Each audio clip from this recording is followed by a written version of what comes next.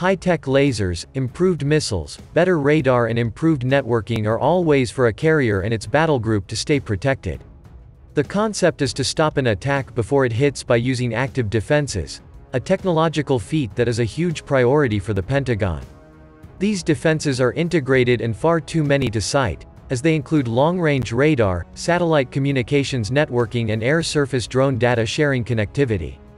These warships also come with electronic warfare systems to jam the guidance systems steering approaching weapons and also long, medium and short-range interceptors to eliminate threats. Finally, a carrier's escorts even have deck-mounted guns to fight off close-in threats.